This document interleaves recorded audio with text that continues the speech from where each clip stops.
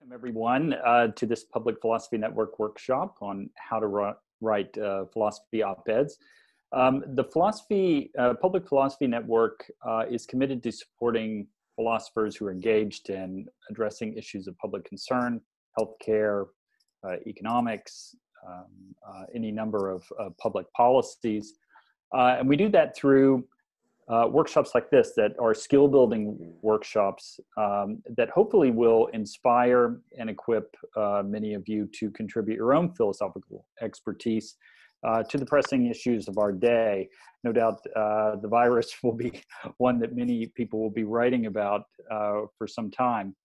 And submitting that to publications like magazines and newspapers and online journals and the like.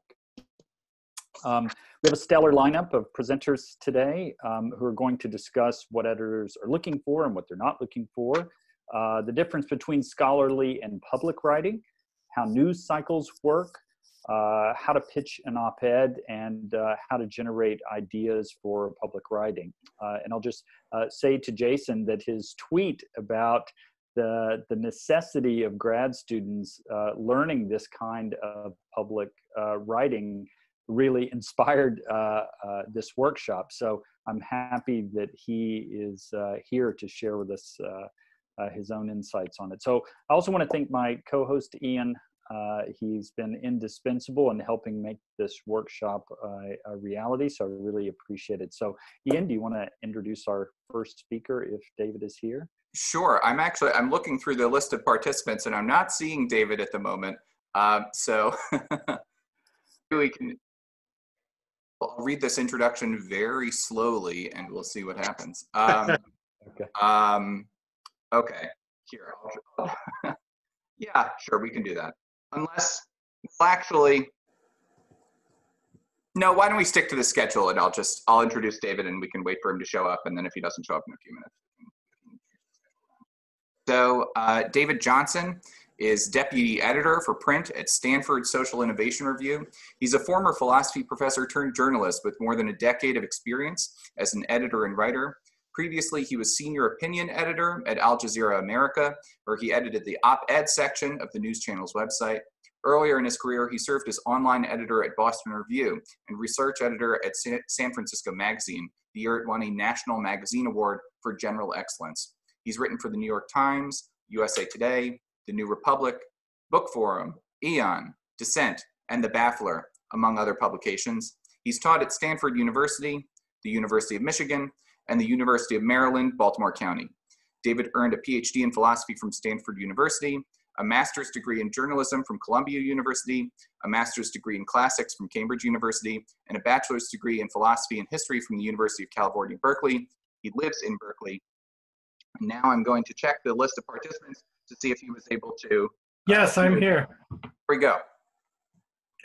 My video isn't working, but I'm here. Here, why don't I turn that on for you?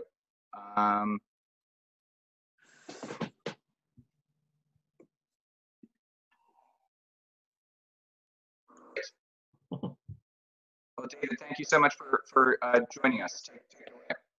Thank you for having me.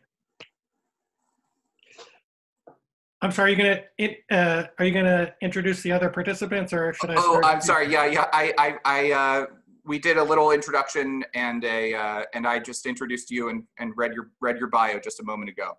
So we're ready to go when you are. Okay, great. Yeah, sorry about the confusion. I actually missed where the link to the invitation, so sorry about that. It's okay. You think I'd know Zoom by now? So, anyways, well, thank you everybody for coming. So I guess I was asked to talk about what I look for in philosophy op-eds when I get pitches. I not only work for the Stanford Social Innovation Review, but I also edit part-time for the APA blog, where I publish, among other things, opinion essays at the APA blog. So I wrote down a couple points that I always keep in mind when I field submissions. The pair of questions that every editor at a publication asks that you should keep in mind is why us and why now? Why is this submission suitable for my publication or my audience? And why should my readers want to read this now? As somebody who wants to pitch an outlet to write a philosophy op-ed, you should always be thinking, what magazine is this? What is its mission? What is its readership? And why do readers of that magazine or publication want to read my thoughts now? You might offer a great historical interpretation of Descartes, but somebody can read that on the Stanford Encyclopedia of Philosophy at their convenience. Why would they want to read your thoughts about Descartes right now? Does he have something to say to the current moment that my readers want to read? So always keep that in mind, that your piece should be timely and suited to the audience that reads that publication. Second, a very common question, a common confusion editors identify in pitches is the difference between a topic and an idea, or a topic and an argument. Oftentimes you'll read a pitch and what the editor thinks is, well, this is an interesting topic, but I actually don't know what you want to write or what you want to argue. If you want to write about Arendt and the origins of totalitarianism, that's fine. That's a nice topic, but what are you going to say about it? How are you going to apply it to the current moment? So always keep in mind that you want to be pitching an idea and an argument, not simply a topic. Third, and this might sound obvious and tautological to people, but when we're talking about a philosophical op-ed, I want the op-ed to be philosophical. And it might sound obvious, but what I mean by that is I want the op-ed to show philosophical thinking, philosophical activity, engaged in the problem that's being discussed. I don't want a summary of what past philosophers thought. Aristotle, I did ancient Greek philosophy. I find Aristotle and Plato very interesting, but why do I care about what they have to say right now? Why do I want to read another op-ed that appeals to Plato?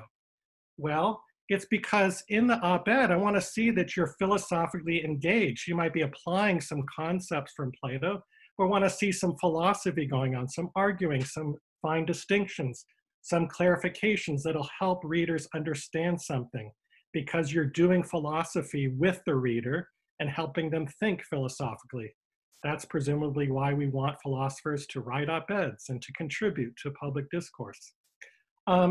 I would also say on this that I think opinion essays that are philosophical in this way, that show philosophical engagement, philosophical thinking, are more interesting.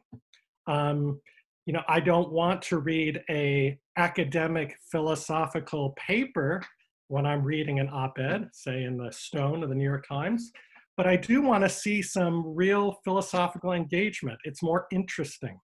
It's what makes philosophy interesting. So when you want to write a philosophy op-ed, you should really bring your philosophy hat to your writing and really think like a philosopher. Try to get the reader engaged the way you do in the classroom when you try to get your students engaged in real philosophical thinking.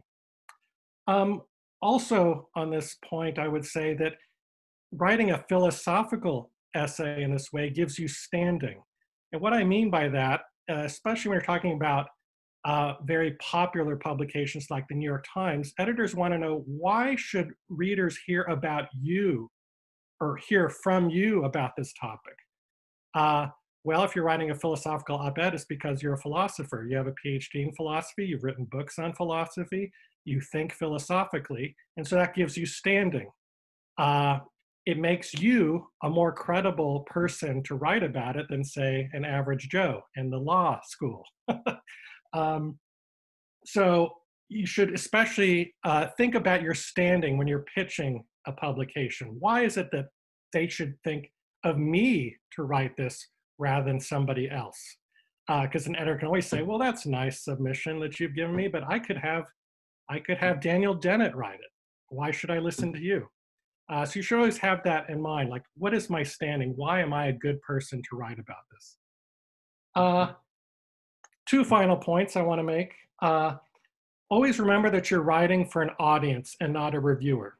Oftentimes, because we're in the practice as academic philosophers of writing for a reviewer, for an academic journal or a book publisher, we're thinking about, oh my gosh, what are all the objections that this reviewer might have, and what are all the other citations I need to mention in order to persuade this reviewer that I'm the person to write this and this is worth publishing. You're not writing for a reviewer, you're writing for an audience. And the audience will not bring all these objections to mind necessarily right at the beginning of your essay. They want to be engaged. They want to follow you, follow the course of your thinking from the beginning to the end. So you have to be compelling, and you don't have to think in terms of how am I convince this other expert in my field who's a reviewer that I know what I'm talking about. You just need to be engaged with the audience. An audience that reads that publication, whatever publication we're talking about. Finally, the last point I want to make is editors generally across the board care about writing. They care about writerly chops. So just apart from whatever philosophical skill you have in making clear distinctions, in offering arguments, in thinking philosophically, we want to publish people who write well, who people like to read. And so I think as you try to practice the craft of writing philosophy op-eds, you should really try to cultivate your writing style, cultivate your writerly chops, and maybe take chances, because in writing a philosophy op-ed, you'll be working with an editor, and the editor will help you become a better writer. And you should try to take chances that you wouldn't necessarily take when you're writing an academic journal paper or giving a presentation at a conference. So try to cultivate yourself as a writer the way you would if you were trying to write good fiction or a good short story. So that's all the points I wanted to offer, and happy to yield the floor. Thank you so much. So we're going to use the chat window for the question and answer sessions here. So I'm sure it'll take a second for questions to come in because people have to type them. But you can type your questions and comments into the chat, and we'll queue them up from there. Maybe while we're waiting for while we're waiting for some of those questions to start coming in, I'll pose one. I wonder whether editors sort of expect philosophers to sort of have a broader kind of time horizon in their writing, like whether on the one hand you want some sort of current events peg, but on the other hand, like, do editors expect philosophers to sort of connect current events to sort of broader trends in history or sort of loftier ideas? Well, first of all, I think they want you to be timely. They want to write something that an audience right now wants to read. And they don't want you to overextend yourself so that you're getting into things you don't know that well. So it's like, why are you the person to write about this? For example, Jason Stanley, who will write later, has been writing and thinking a lot lately about fascism and about the history of fascism. Well, you might not think a philosopher would write about the history of fascism, but he's actually done a hell of a lot of research, and he's written a book on the topic, so he has standing to address those issues. So you want to be careful about what you're extending yourself to, and what standing you have to write, to talk about it. Are you talking about just general historic facts that everyone knows? Are you talking about really complex issues that maybe historians or people in other fields know better? Have you done your homework? Is what I would say to that. Okay, great. So we're starting to get, we've got a bunch of questions in the chat so far. I'll just note for questioners that Lee McIntyre is going to be speaking about pitching in a little bit, but I think it's okay to take some questions about pitching for now. So Joanna Smolinski writes, what should the structure of a pitch look like? How do you know who to contact with your pitch at a given publication? So two things on that. On the structure of a pitch, try to get your point in the first paragraph or even the first sentence. Because think of yourself, if you're an editor, you're getting lots of submissions over email. Your email inbox is overflowing with pitches. And so they don't want to take extra time to read to the end of your pitch to figure out what it is you want to write. They want to get it pretty quickly. So you should think about the title, even the subject line of your email, flagging that it's a submission, and really getting to like the title that you would think is best for the piece you want to write, and really get to the point in the first paragraph. And then also if you're typically a pitch shouldn't be longer than a page. Could be a couple paragraphs, 2 or 3, maybe 3 paragraphs. At the end, the last paragraph, you should say why you're the person to write it. So like, I'm a philosopher at this university, or I have a PhD in this, or I've written a book on this. So you want to convince, you're checking a box that says you're the person to write this. In terms of who to contact, you should try to avoid any general submission email that goes to an inbox that's only read by interns at the publication in question. You should instead try to address a specific editor by name at that publication. That can sometimes be hard if the publication doesn't have the emails of the editors available on its website. But then in that case, I would try to find somebody, maybe another philosopher who's written for that publication, and ask that person, oh, do you have a contact at that publication? Who was your editor there? Do you mind if you share that person's contact? Always try to make a personal address to a specific editor at the publication. Great. So Nathaniel asks, what does it mean to take chances, unquote? Can you give an example? What I mean by that is, I was talking about writerly chances. That is trying to show some flair in your writing. And writing is a practice that takes a lot of work. And the first time you take a chance at a sentence may be a bad attempt. And you may not know that until somebody points it out, or you read it out loud, or the editor says that sentence doesn't quite work.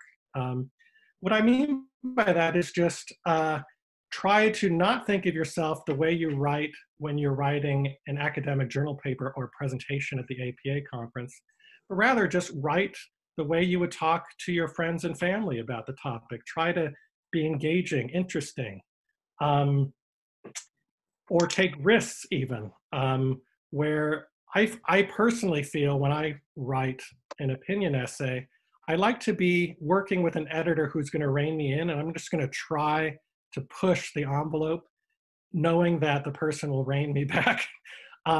It makes it more fun as a writer, and also makes for more engaging prose. So I guess that just means writing sentences using styles that you wouldn't necessarily use in an academic paper. Great. I think we have one more time for a quick question. This is pretty quick. When pitching, do you expect the whole piece or pitch and then a brief opening paragraph to establish style? So like how much of a piece should be included in a pitch? I think it tends to vary depending on the publication. Sometimes sometimes a publication wants to see the whole essay before they make a decision. I think to save your time, if you haven't written the essay, you should write the pitch first. And the pitch can be just the first couple paragraphs of the piece itself. And then you can note, well, I've written and I'm happy to share it with you if you're interested. If you haven't written it, then just try to write the first couple paragraphs, and that'll give a sense of if the editor wants it, they want to see the whole thing. They want to know like what comes after this, so they'll ask you to write it up. I would say if you haven't written a piece, just try to include the first couple paragraphs. Okay, great. It is 4:20, so I think that's our time. But David, thank you very, very much. I appreciate it. This is great. I should say we have a bunch of questions, which, you know, I think this is kind of inevitable that we'll have a bunch of questions that we're not able to get to in the Q&A. Maybe I can make these questions available to the speakers afterwards, and if you have the time to address some of them, you can, and if you don't, then you don't.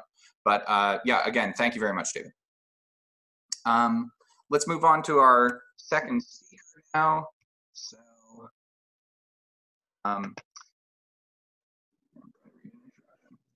Stanley is the Jacob Urowski Professor of Philosophy at Yale University. He's the author of 5 books, including Knowledge and Practical Interests, winner of the 2007 American Philosophical Association Book Prize, How Propaganda Works, winner of the Prose Award in Philosophy from the Association of American Publishers, and How Fascism Works, The Politics of Us and Them. His forthcoming book with David Beaver is Hustle, Language as Politics. Stanley serves on the board of the Prison Policy Initiative and writes frequently about propaganda, free speech, mass incarceration, democracy, and authoritarianism for the New York Times, the Washington Post, Boston Review, the Chronicle of Higher Education, and the Guardian. So, Jason, take it away. Thank you. Now, David, as to be expected, covered a lot of the ground that I was going to cover, so I will probably cover some of the ground that subsequent speakers will cover. And bear in mind that, you know, as Jerry Fodor emphasizes, those who can do are not always the people who can explain what to do. And so knowing how is knowing a bunch of instructions, but there's a different set of instructions for explaining how to do something. So I've been assigned the topic of the relationship between scholarly writing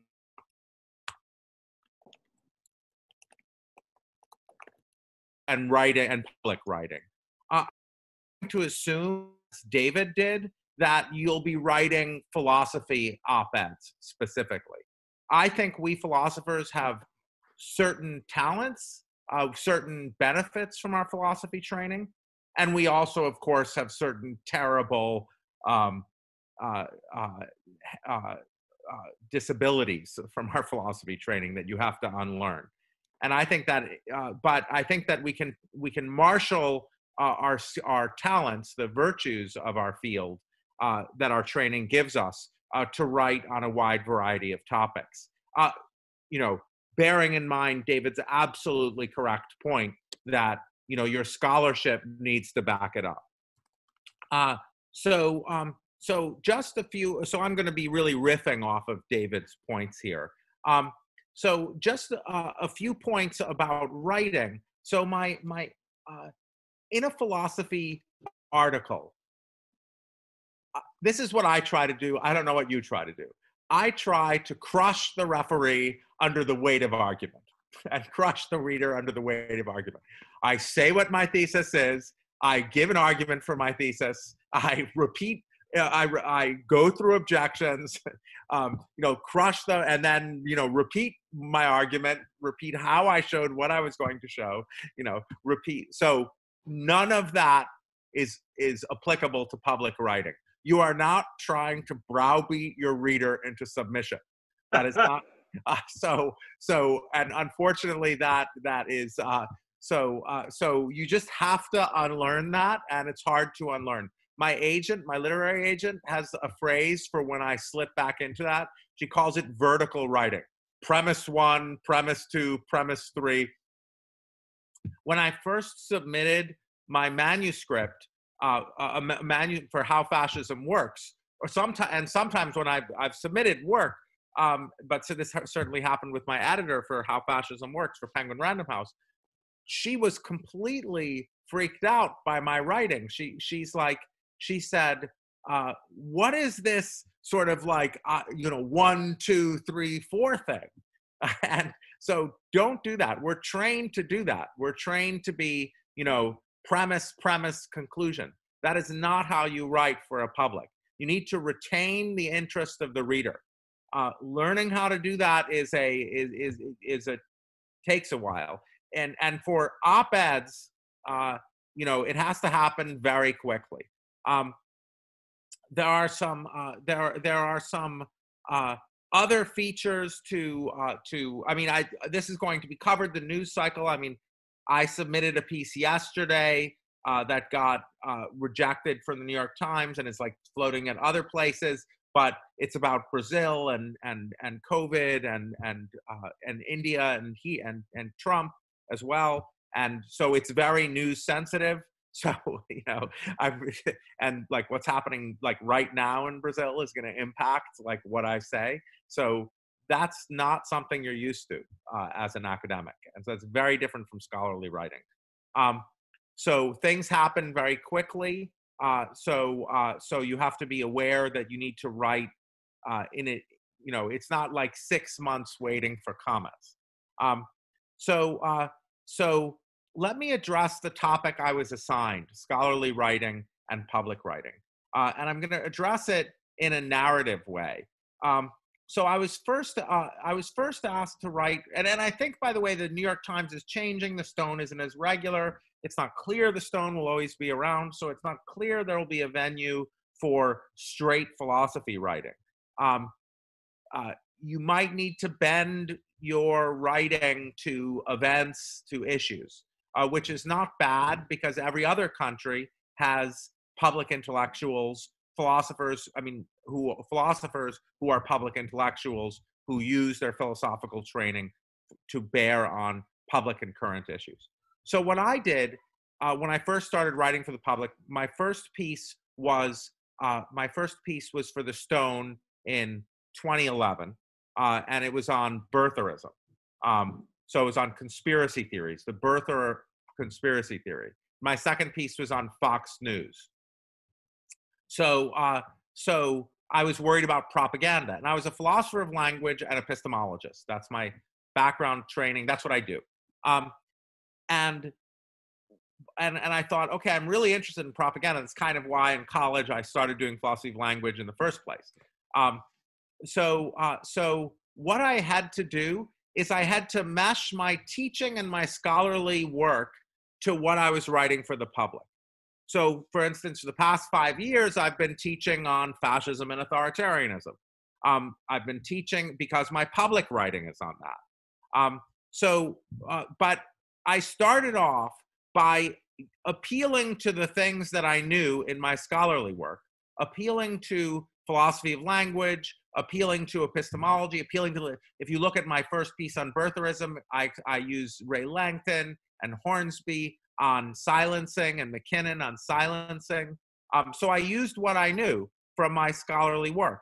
And then as I've become more drawn upon in the public sphere to speak about propaganda, fascism, authoritarianism, my scholarly work has just, I teach language and power every year. I teach a course on propaganda and fascism every year.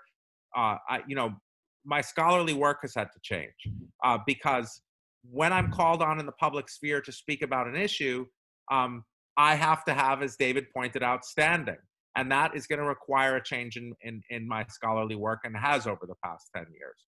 Fortunately, I think, thanks to the work of folks like Ian and many of you here, and Rina and many of my fellow speakers, Lee McIntyre, and the field has changed along with that. Now, at the APA, there are many talks on propaganda and misinformation and these talks. So I think that as we enter the public sphere, as you enter the public sphere, it will change your scholarly work. It will. It just will. You can't be writing for the Washington Post on a topic and not have spent the semester reading up on all the literature, teaching, being immersed in it. Almost all of my work, my fascism book, was written as course notes for my propaganda, ideology, and democracy class. So it will change your scholarly work, but the hive mind in philosophy works in this weird way that, a lot of us started doing this bridge work as the world needed it. So let me just, let me end. So that is on the topic that I've been asked to speak about. Rigid designation and contextualism in epistemology, knowing how and knowing that. I think those are vital issues, and I'm sure they're of central public import. And they are. But when you write for the papers, it will change your scholarly work, and that is not a bad thing. That is not a bad thing. And you need to trust that the field of philosophy, especially as public philosophy, has become a more central and more recognized topic. In fact, Lewis Gordon and I were the president and chair and vice chair of the APA Public Philosophy Committee. We're right now drafting a document on how to incorporate public philosophy into tenure decisions. So as public philosophy becomes more and more of a recognized thing, and as the older generations resistance, older even than me, resistance to it fades, it's going to, there's going to be more of a back and forth between the scholarly work and the public work. I mean, I am deeply involved in scholarship about nationalism and different versions of nationalism, and going to teach a course on it with a history professor. But, you know, and I'm writing papers on it, but they have lots of footnotes. But that's because of what I'm working on in the public domain. And that will happen to you too, and you just have to trust that philosophy will move along with you. So finally, don't worry. I think we have an advantage in philosophy over even the more literary fields. You will have to learn to write in a more concise literary style. But for example, analytic philosophy, we always had, there's kind of an ethic of speaking of clarity. I mean, Chomsky, I think his public writing embodies that. Angela Davis as well. I think of them as analytic, as similar training to me. So Bertrand Russell. So use that to your favor, to write in a way that that doesn't use the fancy theoretical terms. Okay, I'll stop there. Great. Thank you so much. So we've got a couple of minutes for questions. One comes from Roman Altschuler. He writes, how do you deal with new sensitive topics? If you write a news sensitive article and pitch it to the NYT or WAPO or wherever, they expect you not to submit it elsewhere for a few days. If you do, you lose your window. Is there a way around that? No. No, there isn't. And you just have to be really, I mean, I have story after story about the hours that matter, times where I've missed a window after the Squirrel Hill shooting, and, where you're offered a big thing to write, and, you just have given a window, and you just need to be able, there's many nights where I start a piece at 11 p.m. It has to be in by 8 a.m. The news cycle works entirely differently. And if you don't have 2 days anymore, you have 3 hours. You don't have 2 days. Good. I think we have time for one more question before we turn to Olivia. So GK writes, on op-eds changing scholarly work, do you encourage your students to write op-eds as part of their assessment? My graduate students or my undergraduates? It's a good question. I think I will increasingly turn to encouraging graduate students to do public work, and graduate students who want to work with me more and more want to come to Yale. They want to come to Yale because they might want to work with Robin Dembroff or me. They write, they're a public philosopher as well. They do public philosophy. So I think it's just going to be, years ago, there was a question years ago about how much public philosophy would transform philosophy. Would it transform all of philosophy, or would it just be another specialist area? And I think it's a little bit of both.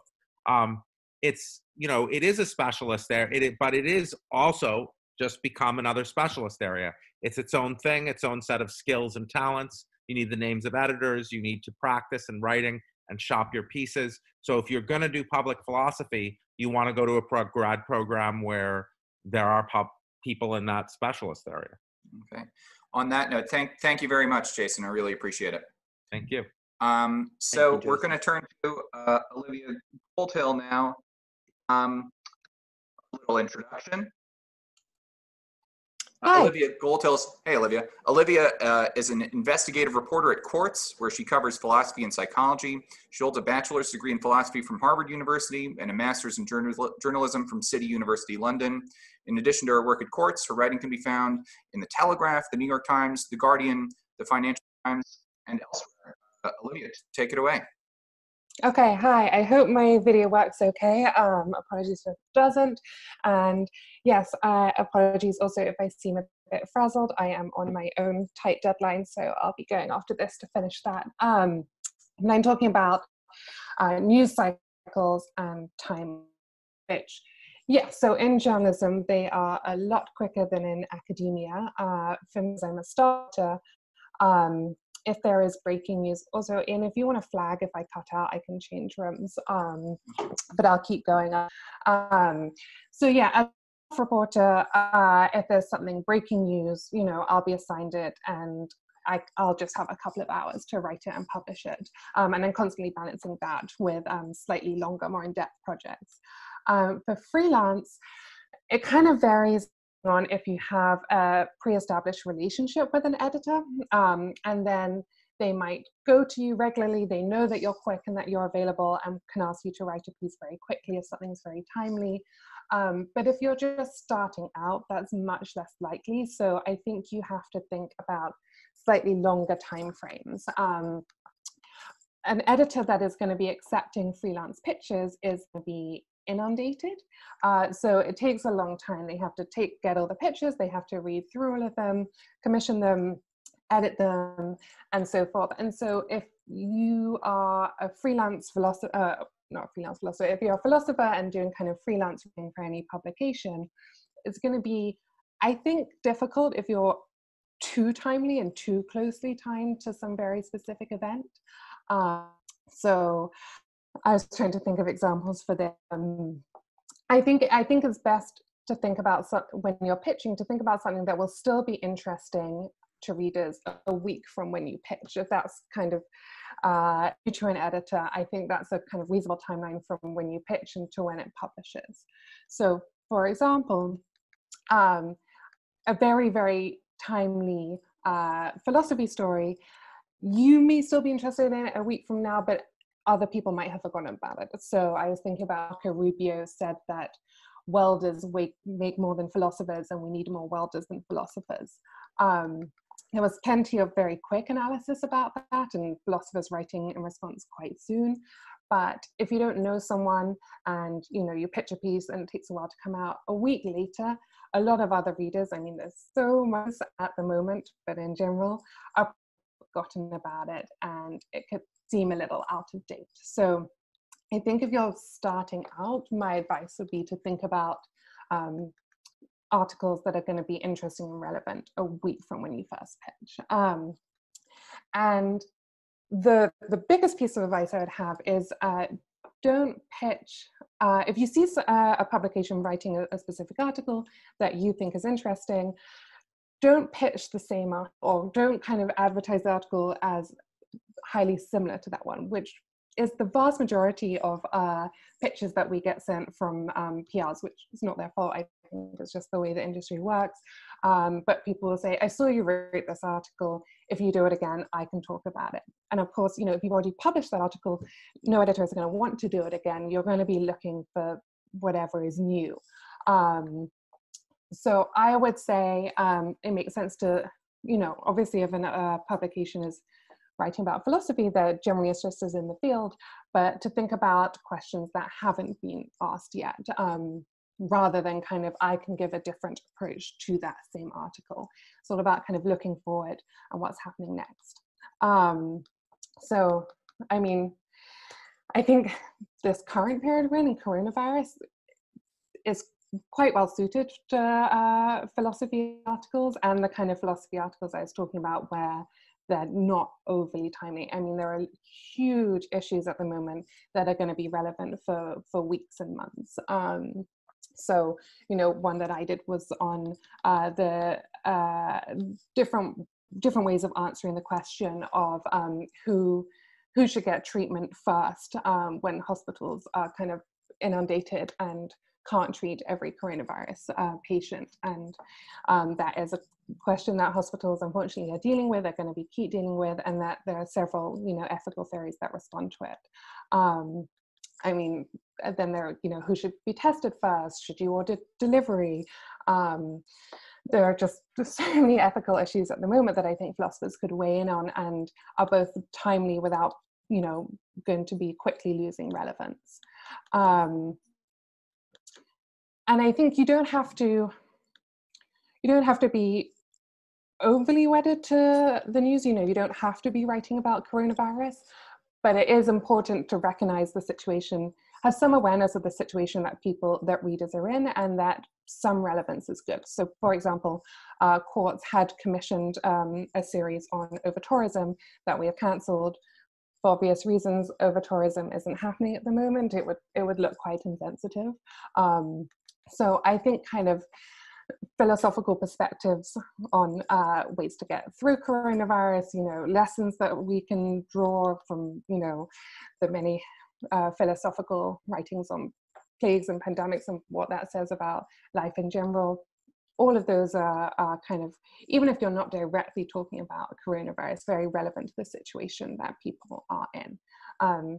And I also think a huge number of philosophy articles I know is talking about news cycles, but a lot of philosophy articles that get published are somewhat evergreen, meaning they're not tied to the news cycle. And I think there's a huge readership for that, a lot of interest in it, and I don't see it going away. So kind of the big, not even, I say big questions, but when you're writing an article, it always has to be specific. But questions about how the mind works, or relationships, or finding meaning, that people have been writing about for centuries and will keep writing about, and that you don't have to kind of artificially wed it to a news event. So yeah, that is my kind of summary of news cycles, and how to respond to them and be timing it, and I can take questions or talk about another aspect of it. Yeah, that's fabulous. Thank you. So we have one question from August Gorman, who writes, in your opinion, how narrow of an argument is preferred by editors for op-eds? Is there room to, say, raise a family of related critical questions for a contemporary trend while drawing critical distinctions along the way? Or should it be focused on one particular critical question where you offer a clear answer? Yeah, really good question. Look, there's going to be caveats and exceptions, but as a general rule, specificity is so important in journalism. I mean, for every article you write, there's going to be an angle, there's going to be a specific point. And I think that is a big difference between journalism and academia. I mean, one thing that journalists think about is you never want to write about a topic. A topic is, when you're trying to cover the entire field, and, there are just endless questions and issues and counterpoints. And, that's wonderful for an encyclopedia entry, or for maybe a journal article perhaps, but a journalism article really should kind of lead with a central argument. And you can definitely, draw in some of the other issues, or kind of highlight, highlight that this isn't going to completely answer every related question in the field. But I would encourage kind of having a main argument and then making those questions a little bit smaller. I mean, the one I sometimes think about is, lots of people don't think string theory is valid, but you can't have every single journalism article in string theory kind of putting in all those caveats. You have to draw a line somewhere. And in journalism, I think it's best to be specific. Okay, great. We have a question from GK, who writes, on different approaches to the same article, perhaps different angles / arguments are okay, as opposed to different topics. Yeah. Yeah, so they can be. I would just bear in mind that and again, there are exceptions, but there might be less interest, in that you've already, there are always caveats, but you've already covered that topic and you've covered that question. I mean, yes, if there's a completely different perspective with kind of very different conclusions, then there might well be interest in doing it. But I think it's going to be more exciting for an editor to hear of a topic that they haven't already covered and that is really pressing and demands coverage. I mean, you do see, look, someone will do an article and then there'll be a counterpoint, and, people refuting the main ideas. It does happen. And I think it can be very important, especially if, the first article, facts evolve and change, and maybe the first article, didn't respond to the situation, it wasn't accurately reflecting the situation as it develops. But I just don't know. I wouldn't lead with that as kind of the best way to, as in, you've already covered this, I can cover it a different way. I would kind of just say, here's my totally different argument and thought, and I think it could be really valuable for your publication. So yeah, I mean, there's a place for it, but I would just bear in mind that a lot of editors are getting pitches saying, I can cover the article that you already did slightly differently, and it may not get as strong of a response. I'll give myself a question because I don't see one in the queue. I think you're very skilled at like finding a philosophical angle on current events and turning around articles pretty quickly. I mean, is there anything sort of practically to say about like how you read the news, or do you just sort of sit around and wait for ideas to come to you? I mean, like how do you sort of cultivate the skill of finding the angle? Yeah, I can say I don't know how useful it will be if you're not a journalist. So because I have to consume a lot, and I have RSS feeds with just like endless amounts of news coming in that I can summarize and read very quickly. And I guess I mean, to me it kind of feels, this isn't useful because I was going to say it feels obvious, you know, there's so much going on, and so many of them will relate to philosophical ideas that, you know, because there aren't that many journalists writing about this, there's just so much room to cover it. In terms of kind of useful and how, like, I think when you see something happening in contemporary life and you're like, oh, this relates so perfectly to, you know, X theory that was put forward however many centuries ago. I mean, I love that, and I think readers are fascinated in that, and fascinated in drawing on the lessons and applying them today. So, and that's something I would just instinctively keep an eye out for. In terms of tips for coming up with angles, I guess my general advice for academics is a lot of academia, I think people are trying to impress each other with their own intelligence and, you know, with their long words, and journalism's kind of opposite of that. You know, you want simple, straightforward words. You're trying to capture people's attention. You know, there's so many articles going along, and you want them to read yours, so you don't want to be jargon heavy at all. So I think whatever idea you have, you should be able to kind of say it in a sentence, a short sentence, to someone with no background in philosophy, and they should be interested and be like, what is that? Tell me more. Kind of any kind of theme, you know, like, oh yes, that sounds very, you know, significant and insightful. It might, I don't know, it could be a little too, not highbrow, because journalism can be highbrow, but it could just be like not quite snappy enough. So I would encourage you to kind of think about how to make your ideas appeal to people who have no academic background. Great. So GK writes, well, actually, there's a discussion going on in the chat about how to manage like very small word counts by academic standards, like how to have a productive like philosophical discussion in the space of 800 words.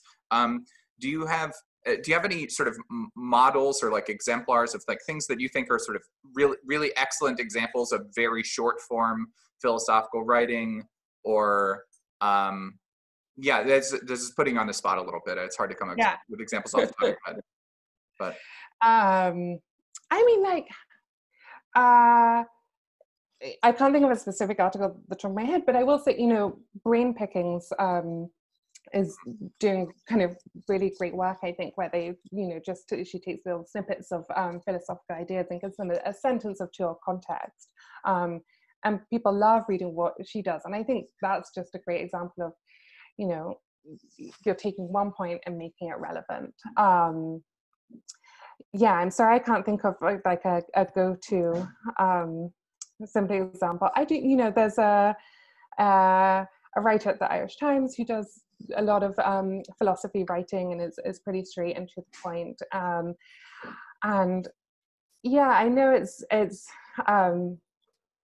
new and strange and different, but I guess just believing that it's possible can help. And I do think it's possible. I do think very complicated ideas can be kind of explained in a accurate and truthful and interesting way in a short space, you're not going to get every single, you're not going to contain all the possible interesting relevant thoughts in the article, but I think you can do the topic justice, and just kind of knowing that that's possible and going back over the drafts and getting rid of all the superfluous words. Once you've done it a couple of times, I think you see how it works.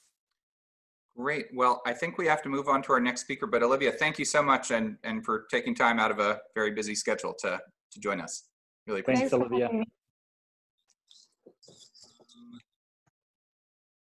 So our next speaker is Lee McIntyre, who will be talking about pitching philosophy op-eds. Lee is a research fellow at the Center for Philosophy and History of Science at Boston University. He's the author of, among other books, Post-Truth, 2018, and The Scientific Attitude, 2019, both from IT Press. Lee, take it away. Okay, can you see me, hear me? Everything okay? Yep. Okay, great. All right, so I've been asked to speak on pitching a philosophy op-ed, and what I've done is broken this up into do's and don'ts, and I've got a few of each. First, I wanted to say, I'll do the do's first. I think that it's important for people to think of philosophy op-eds as a longer relationship than just one piece. You should, if you're going to start doing philosophy op-eds, it's important to do some research on the venues. And remember that your best opportunity for publishing an op-ed is to go to some place where you've published one before. So once you have a relationship with a place, it's easier. It's important to know what the publication wants, to actually read the publication. You'd be surprised how many people just write an op-ed on spec and send it in, and that tends not to work. You have to do your research and shape your submission to the venue that you're looking at. Someone asked earlier, should you write the whole piece on spec or pitch an idea? And again, I think the answer given before was write it. It depends on the publication. One thing that I found very useful is to just be open to suggestions. Once you have built a relationship, say with an editor or with a publication, sometimes the editors have ideas of topics that they would like philosophers to cover. And so if you're flexible, if you're willing to write on something that they will give you, that can be a terrific thing to do as well. Most important piece of advice I think I'm going to give you today, one of the do's, remember your audience. You cannot write a philosophy op-ed unless you aspire to write clearly for a popular audience. And I'll guarantee you, you know enough philosophy to do this, but if you have never practiced writing for a popular audience, you don't know how to do that. And you need to, first you need to want to do that. And second, you need to practice doing that, because that is normally going to be the barrier that's going to keep your piece from being published, because you just don't know how to write for a popular audience. So read all the philosophy op-eds that are in clear language that appeal to the general public, and that will help you. But then also practice doing it yourself. One thing that I found very important in practicing that is to read my work out loud. My ear can hear things better than my brain can see them. So if you're trying to see whether you've got something in the right voice, do it in your voice, read it out loud to yourself, and that'll tell you whether you're writing in the right way. Or read somebody else's piece, pick a Frank Bruni column from the New York Times or something, just to read it out loud and see what the rhythm of the language is like. He's not a philosopher, but he writes well, and that will help you. Finally, for the do's, I say think big. I think that sometimes people are intimidated when they've been writing academic philosophy for a long time to think, well, what do I have to say? Well, I'll try one of the smaller publications. Don't. Try some of the big ones. One of the first pieces I did was in the Times Higher Education Supplement, next one in the Chronicle, next one in the New York Times. You actually can do that. You need to be persistent. I've also gotten rejected from all those publications. So you just have to keep going after it. And once you've proven yourself, it can get easier. I'll give you a very practical piece of advice. One of the best places to start is an online publication called The Conversation.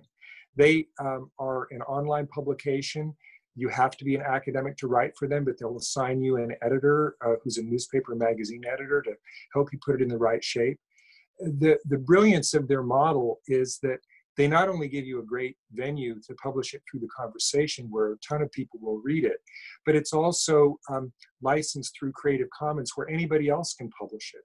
So I've done 6 or 7 pieces through The Conversation now, some of which get picked up by Newsweek, Salon, various newspapers. So it's really a great way to get your readership up if you start with a place like The Conversation.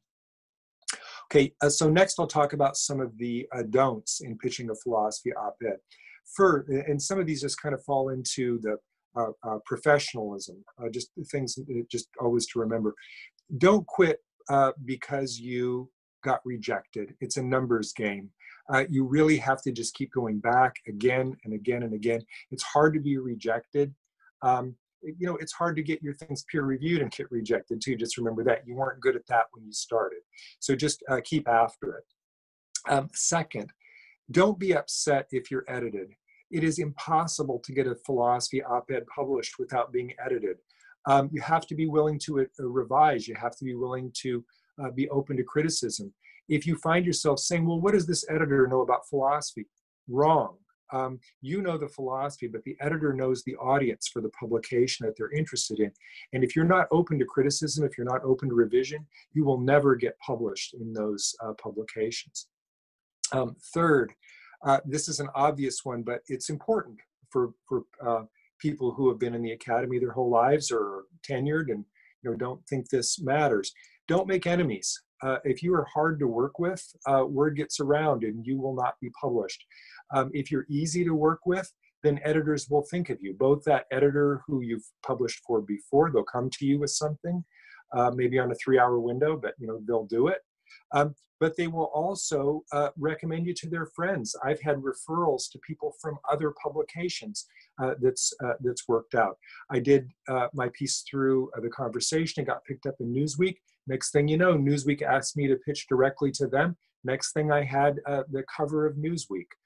I was overjoyed. It all happened because I was professional and nice to people along the way. That really helps. A couple of other don'ts. Don't forget that you have something to say. It's easy to think, well, I've trained as an academic philosopher. What do I have to say to a general audience? Think about that. Think about what it is important for you to say to a lay audience. I'll give you an example in my own work. So I work on science denial. Well, right now it's raining buckets for science denial. I can write about coronavirus, climate change.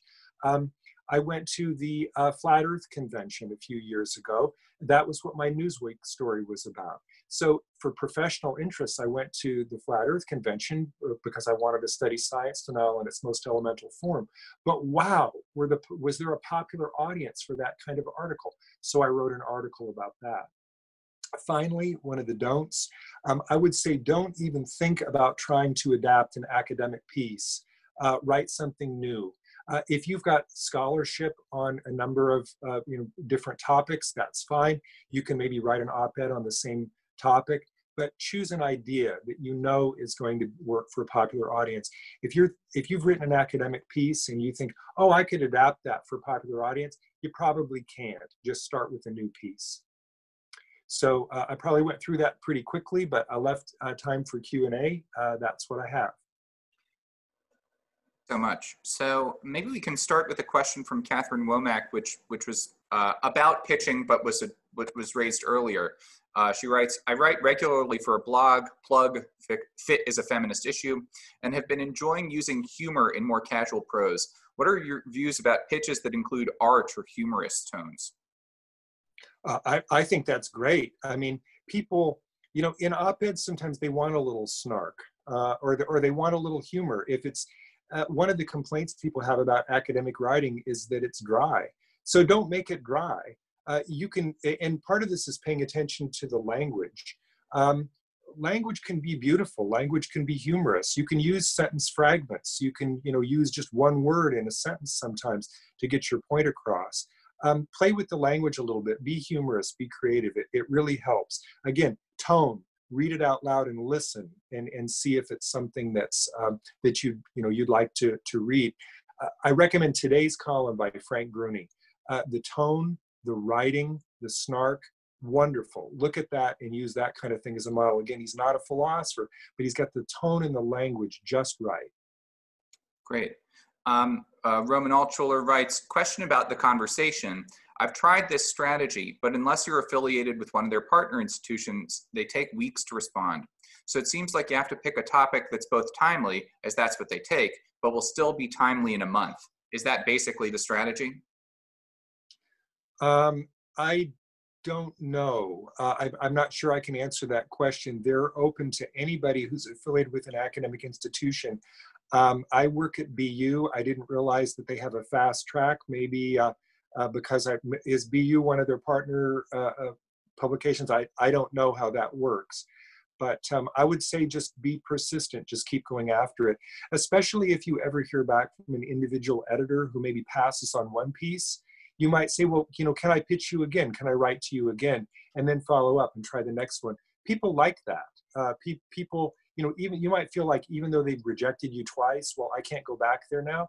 Yes, you can. You can go back many different times. I'm embarrassed to tell you how many times I've pitched the New York Times. I got something in there once, but it's a long road.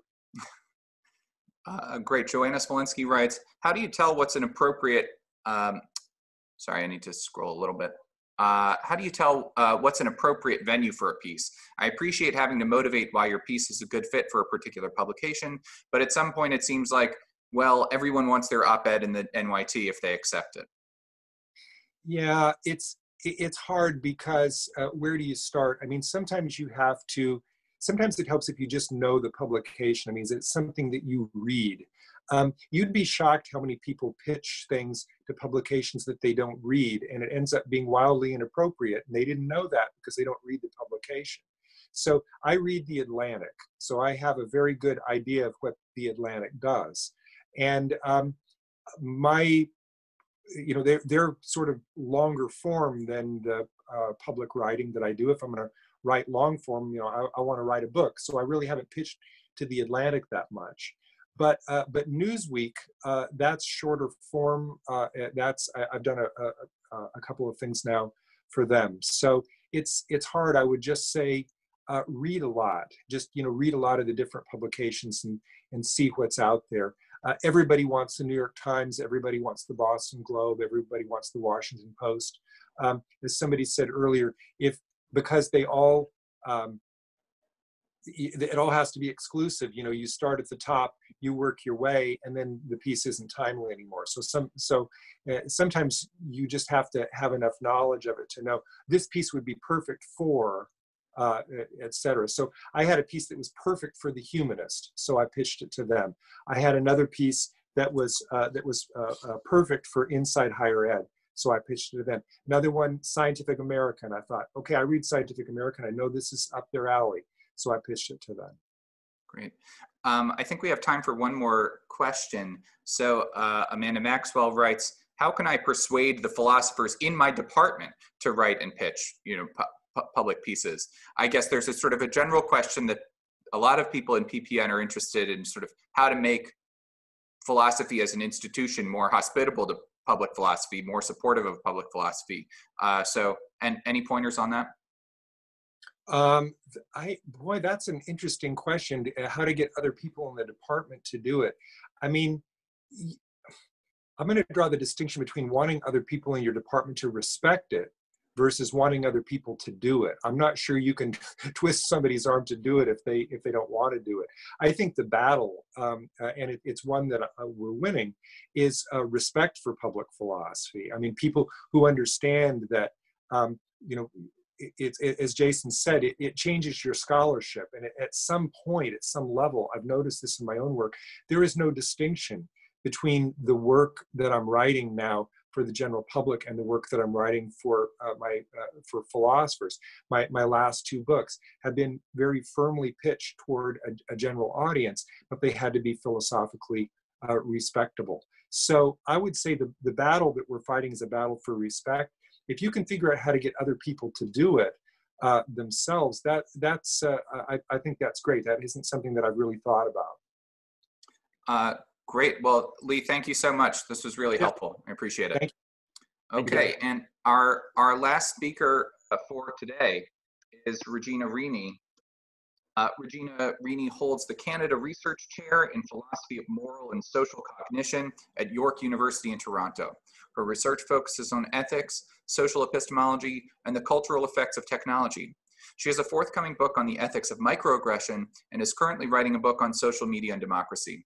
She writes the Morals of the Story column for the Times Literary Supplement and has published op-eds in the New York Times and the Los Angeles Times. Her essay, The Last Mortals, won the 2018 Mark Sanders Award for Public Philosophy. Welcome, Regina. Thanks so much. Thanks, Ian, and thanks, John, for inviting me to do this. So I was asked to talk about generating ideas, and this is actually a useful topic for me because it's a practical problem I have right now. So I write this column for the Times Literary Supplement, and I write it every 2 weeks. And that means that I've got to generate ideas a lot, and they've got to be short-term. That is, if it's like it's an event in the news, like we've already talked about today, it's got to be pegged to the news. It's got to be a thing people are thinking about right now. So I can't just seed away a bunch of ideas that I'm going to write about later because they won't be newsy by then. And so I actually have this problem right now where once every 2 weeks I've got to sit down and decide what is something I can write about philosophy right now that's useful for public consumption. And I've got about 2 days to turn it around into a 800 to 1200 word column. And so a couple of suggestions for how you can go about doing this. So two different strategies here. One is starting from scratch, which is like try to figure out what sort of thing you could write about. And the other is starting from an idea you already have. So starting from scratch, the strategy I think about like what's the confused zeitgeist? That is, what is some idea that's floating around in the air right now that it seems like people don't quite know what to think about? They'd find it helpful to have someone elucidate for them how to think about this complicated problem. Obviously, right now, that's coronavirus. Very, very big question. Lots of things related to coronavirus. Almost anything you write right now is probably going to have some connection to that news peg because that's what people are thinking about. But that's obviously not always going to be the case. Most of the time, you're going to do some more work to think about what is an idea floating around in the air right now. If you can't approach it abstractly like that, then I have some practical suggestions. One is students. Most of us teach, especially with undergraduates. What are some questions students are asking you, not just about the abstract content of the stuff you're teaching, but about ways it can apply to the real world? Often students are the ones who can generate ideas for you. This is something people would like to hear about. A second, and I hate to say this given the actual research I do, but the second option is social media. Like I said, I don't want to say that because I think social media is generally not good for us, but it's actually really good for somebody who wants to think of ideas for how to write something for public consumption, because you can just read through Twitter and see what people are interested in right now. And in fact, you can even see, here are the things people are saying on social media that are clearly confused. They don't know what they're talking about. They think this important question is relevant, but in fact, no, they're not quite right about that. They've missed a step in the argument implicitly. I'll give you an example of that in just a second. So those are the two things I would do. Keep tabs on the questions your students are asking you that aren't exactly about the content, but are clearly suggesting applications of the content. And second, read social media. Don't necessarily use it because that could be very bad, but read it. Get a sense of what's going on in social media. Okay, so that was one strategy. That's the sort of the confused zeitgeist strategy. Figure out what's going on. The other is if you've already got a topic, and this is likely to be the case if there's something you write about it professionally, like your academic work, and you want to find a way to make it relevant to the public. Most philosophy topics are not relevant to the public at any given time. However, the second strategy is to wait for a peg. So a peg is a term that some journalists use to refer to a newsy story, something that's in the news right now that gets people thinking, that can be used in the first paragraph or two to introduce a more broad question to your audience. So if you've got a topic you're interested in writing about generally, it might be that today, this week, this month, there is nothing in the news that will allow you to peg that because there's no news story that's connected to your topic. But if you start thinking about it in the back of your head and you wait a few months, something might come along. So let me give you one quick example that will illustrate actually both of these things. By accident, I used both of these strategies at the same time.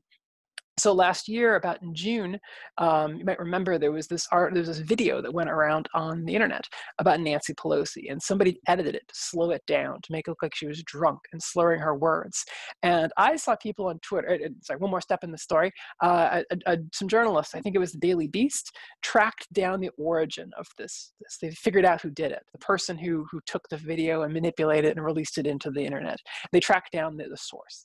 And so a bunch of people on Twitter were attacking the journalist who did that, saying it's not fair to pick on some random political operative who on his own decided to go and create a propagandistic misrepresentation of a politician. It's not fair to pick on this guy, because it turned out he was just some guy. He wasn't, Russian military intelligence. He was just some guy. Okay. And so people are saying it's not fair to pick on this guy. And I'm reading people saying that on Twitter, and I'm thinking, no, that's a mistake, because I've been doing this academic work on deepfakes. I've been thinking about the epistemology of video and audio recordings. I've been working on that project for 2-3 years now. And in the back of my head, look, the way video and audio are changing these days, knowing the source of a video and audio recording is increasingly important to the epistemology of how we take video and audio recordings. And so I'm sitting there reading on Twitter, people scolding journalists for tracking down the source of a doctored video. And I'm thinking, that's crazy. That's the wrong example. That's the wrong reaction. We need to encourage journalists to be tracking down this kind of stuff.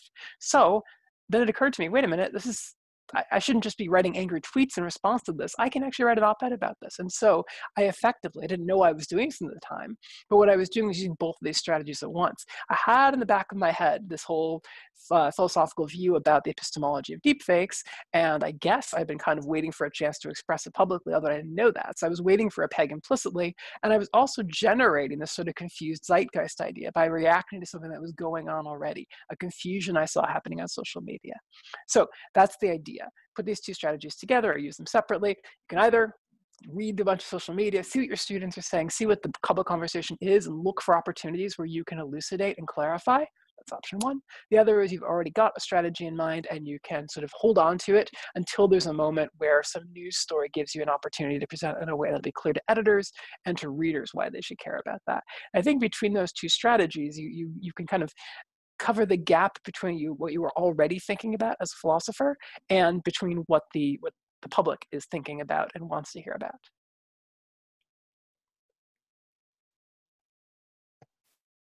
Thank you so much. So we've got one question from Vincent Andriassi, who writes, given the deadlines and short windows, how often do you step outside the handful of areas you might specialize in? Do you wait for something you have expertise in to be in the news if it's not an evergreen topic? If you do step outside those areas, how far do you go? Do you aim to train your philosophical and research skills on a topic about which you may be a novice and gain some fluency in 24 hours, in 3 hours, ? It's a good question. So if you're already writing a column, you kind of don't have a choice. So sometimes I just have to write about something that's not an area I'm a philosophical expert on because I'm committed to writing something every 2 weeks. And that's a challenge, and I'm still actually learning how to do it.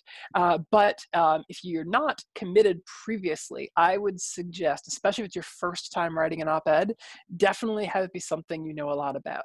I saw a question earlier about grad students. Should graduate students write about something they're writing their thesis on?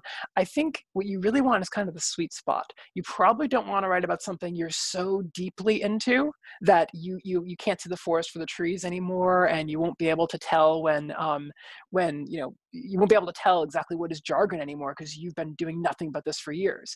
Instead, take one step back, do something in your AOS, in your area of specialization. So if you're writing some narrow topic in epistemology, don't write about that, but write about something else in epistemology, something you could easily teach an undergraduate course on.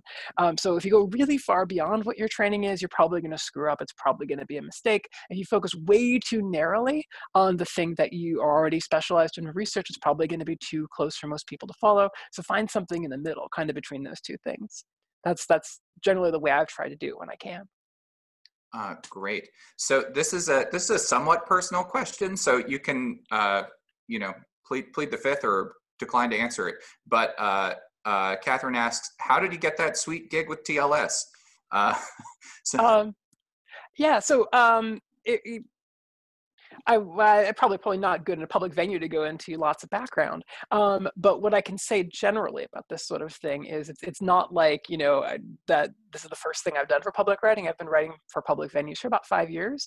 I started with op-eds, and from there wrote essays for a couple public venues, and this came about several years into the process. So definitely it's not something you can do if you've never written for the public before, because it is like, it takes up a good amount of my time, very, very rewarding, but it definitely is starting to count as like amount of time I'm doing per week. And it's not something you can, let me put it this way, producing a column is a lot faster than producing your first op-ed, because you start learning the rhythms of how to write for that kind of space restriction.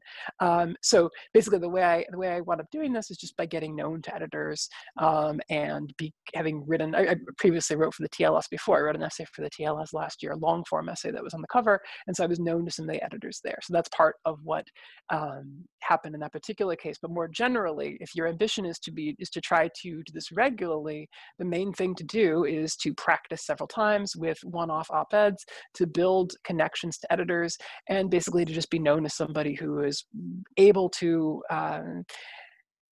let me put it this way, able to do two things. One is communicate your ideas to the public. The other is to be able to work with the kind of deadlines that journalists work with. We've already heard several times today that the kind of speed of turnaround for journalism is very different from academia. That is absolutely true. And not everybody, I think some journalists and some editors are aware that some academics can't maintain that. And so if you want to be known for this, it's important to be able to a few times demonstrate to folks in outside of academia that this is the kind of thing you're comfortable doing. Okay, I'm going to give myself a question here. So, having done a lot of work on the sort of corrupting effects of social media on democracy and on public discourse, I wonder if that has shed any light for you on ways in which, like, social media might gamify public philosophy itself, or create like perverse or unhealthy incentives for our own work as public philosophers? It's a good question. I think, so it's hard for me to admit. I think social media in general is bad for us, bad democratically. For public philosophy, I think it's probably on balance good. So it produces ideas in the way I've mentioned. It gives people a chance to practice getting their ideas developed. A great idea, a great way to practice is to write Facebook posts. Assuming if you write on Facebook and your friends restricted, so then everybody in the world can read your posts all the time, that can be a good way to just practice writing in a way that's for like about 800 words. It's a long Facebook post, but it's a good test. If people want to read an 800-word Facebook post, that's a good test. You got a sense as to how to write an 800-word piece of writing. So it's good for a lot of things. The way it can be bad, which I'm still figuring out, is that there is a kind of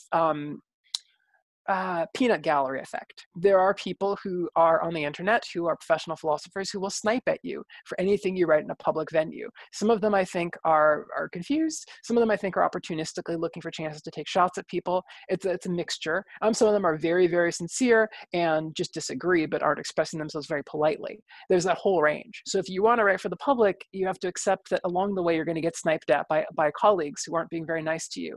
And there's nothing you can really do about it.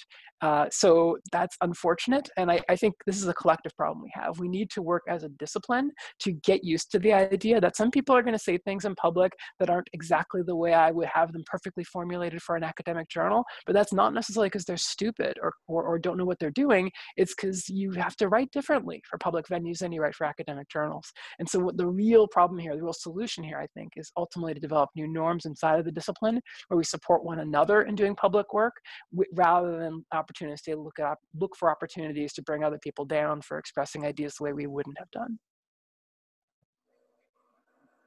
Thank you so much. I thank you to Regina, but I think thank you to all of our speakers today. This was really excellent. John's scheduled for some concluding remarks. John, you want to? Well, I think one of the salient points that came out of this, at least in terms of practical advice, was the way that the scholarly work that we're doing, the research, the journal articles, the book projects, the public conferences, how those feed into and set up a kind of platform for the public writing that you might do. Not that you're going to simply push that work into the public without any kind of crafting and curating for a public audience, but rather that that is where we really have to make sure that we're developing good scholarly habits and engaging in our research, so that we're sort of seeding the soil to develop this kind of public writing. And then I think the other side of that is the way that Jason mentioned, and also Regina did in her talk, how this public work or this public writing begins to influence the scholarly writing. And I think that was probably one of the most important points that came out of this workshop, and hopefully we'll revisit that in some future workshops too, as we try to develop some public writing. Thank you again so much to everybody who's participated here, to all of our speakers, to the super lively and helpful chat here. This has been really good. We'll post this video to YouTube later. We're also planning a series of op-ed workshops through the Public Philosophy Network to actually help workshop to help sort of collaboratively improve on one another's writing for a general audience. So stay tuned to the Public Philosophy Network Facebook group for more information about that. And yeah, thank you again. This was excellent. Okay. Thanks, everyone. Okay, bye.